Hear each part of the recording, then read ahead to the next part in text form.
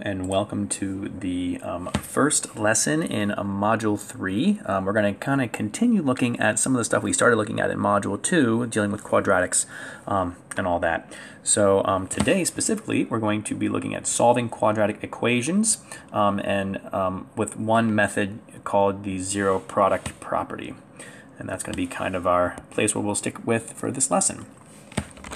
So let's get into it here.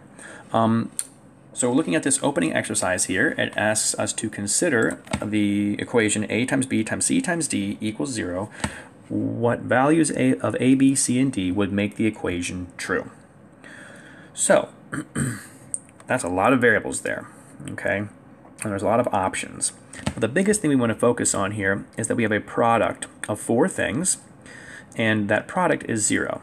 Now think about the ways that you can multiply numbers together and get 0. Okay, so anytime that you want a product to be equal to 0, you need to multiply by 0 in the first place. So in other words, A, B, C, or D would have to be 0. One of those four would have to be 0. So we could say like A equals 0, or B equals 0, or C equals 0, or D equals 0. They don't all have to be 0. It only takes one of them, right, in order for then the equation to be true. So then if A was 0, for example, then B could be like 2, C could be 10, and D could be like negative 312 if we wanted to. But ultimately, we need one of these four variables to be equal to 0 in order for the equation to be true.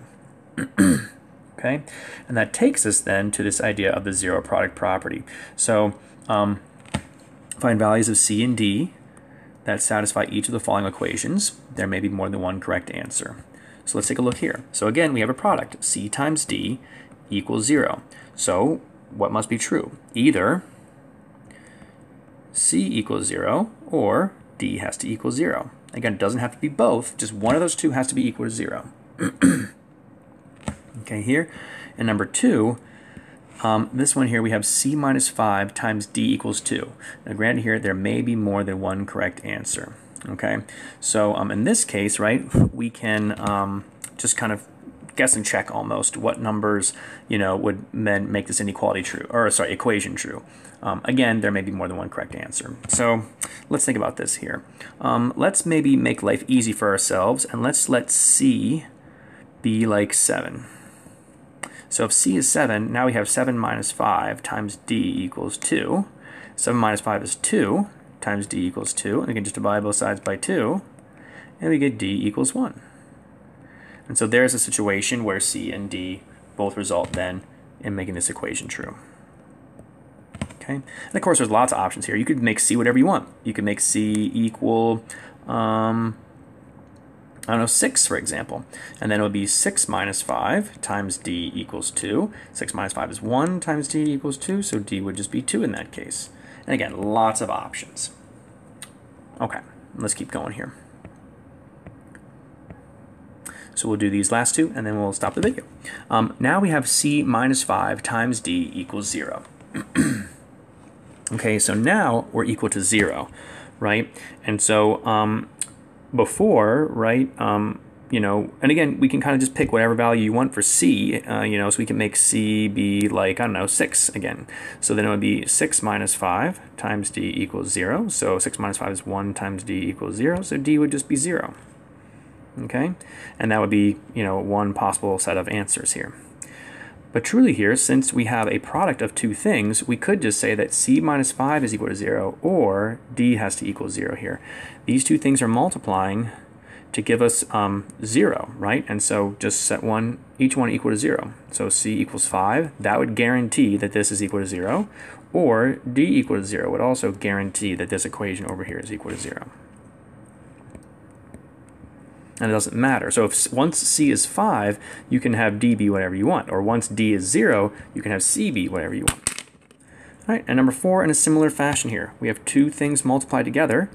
They both multiply and give us 0. So that means either C minus 5 has to equal 0, or D plus 3 has to equal 0. So C is 5, or D is negative 3, if you just solve those individual equations. So again, as long as one of those two things are true, you'll guarantee that your equation is equal to 0. All right, we'll stop right there, and then the next video we'll get into some of these examples here. Actually, you know what? I'm gonna go on here. Just one last thing. So this is called the zero product property, and let me just scroll down here to where the summary is. So the zero product property says that if a times b equals 0, then a equals 0 or b equals 0, or both a and b are 0. Okay. When solving for the variable in a quadratic equation, rewrite the equation as a factored quadratic set equal to 0. Using the zero product property, you know that if one factor is equal to 0, then the product of all factors is equal to 0. All right. Going one step further, when you set each binomial factor equal to 0 and have solved for the variable, all of the possible solutions for this equation have been found. Given the context, some solutions may not be viable, so be sure to determine if each possible solution is appropriate for the problem. And that's more for like word problems. Sometimes you'll get answers that don't make sense. So for example, you might get an answer of like -2, and if you're talking about time, well, negative time doesn't really make sense, right? We can't really go back in time. Not yet, at least. All right, anyway, we'll come back to this in the next video. Thanks, guys. We'll see you next video.